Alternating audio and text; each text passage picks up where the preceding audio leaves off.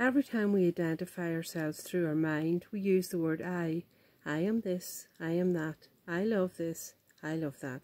But who is this I? How do we know the difference between the I, which is the personality we project to the world, and the inner I, the self, that exists at some deeper level but is much more difficult to explain?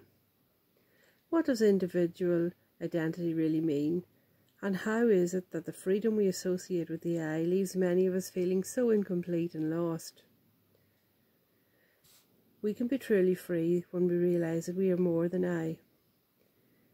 We are much more than our personality.